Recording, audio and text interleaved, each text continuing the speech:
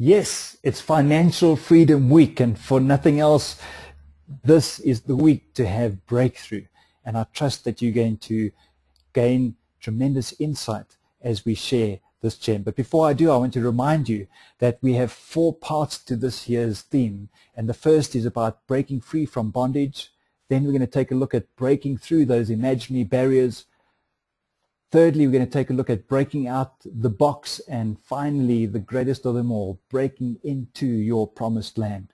So far, we've taken a look at breaking free, perfect imperfection, belief battlefield, cunning critics, rising above, be controlled, and this week is, that's right, financial freedom. Everyone is born financially free.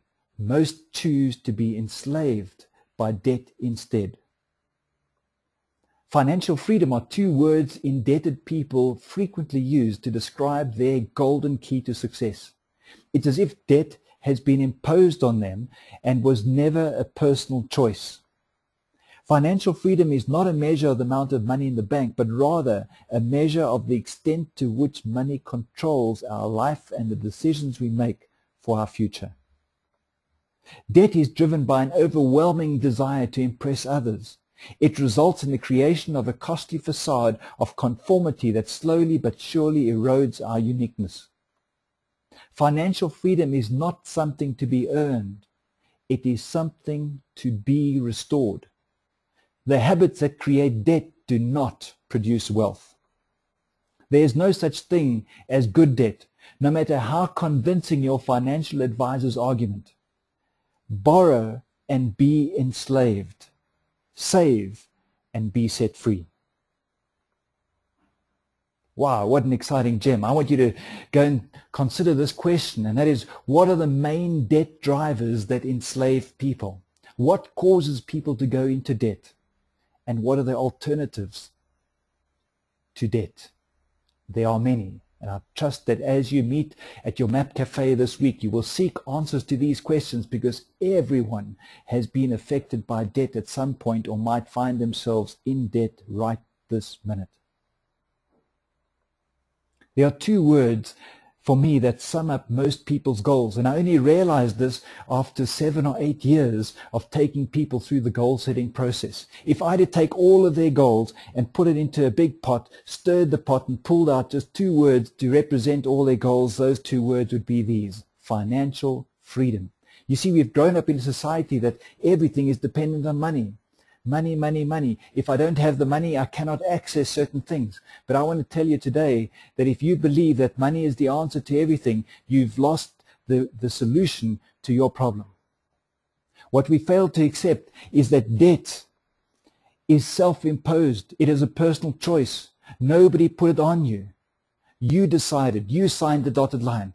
And although it is so quick to get into debt, you can sign a check for $1 million today, or a contract for $1 million home, and for the next 20 years of your life you will enslave yourself to pay back that debt. In reality, you begin to work for the financial institution.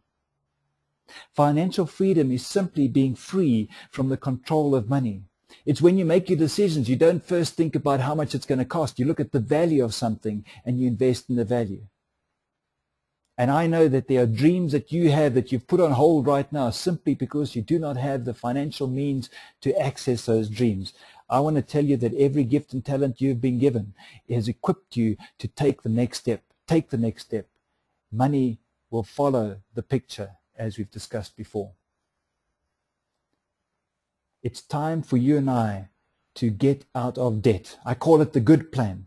It is so important and appears on so many people's goal sheets as one of the obstacles that we have put together an app. It's called the Good Plan app. So if you go and visit goodplan.mapforlife.com, you'll be able to get yourself a copy of this app. And I pray that you'll use it and commit to debt-free life. And this way, you'll begin to create wealth, not only for yourself, but for the next generation and the 3rd generation, which is what a good man does. This gem is something that you really need to share at a MAP Cafe. So send us an email and we'll provide you with a list of MAP Cafes that are available. If you're not yet part of a Map Cafe, send your thoughts in writing to lifegems@mapforlife.com.